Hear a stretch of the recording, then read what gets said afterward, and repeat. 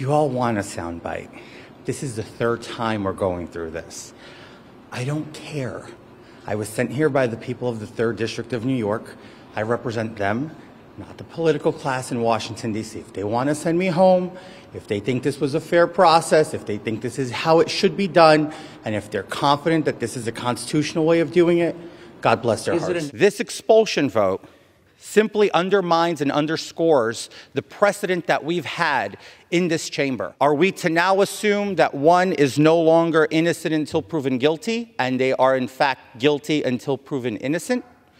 Or are we now to simply assume that because somebody doesn't like you, they get to throw you out of your job? I ask that all my colleagues in the House consider and understand what this means for the future. And to set the record straight and put this in the record, I will not be resigning.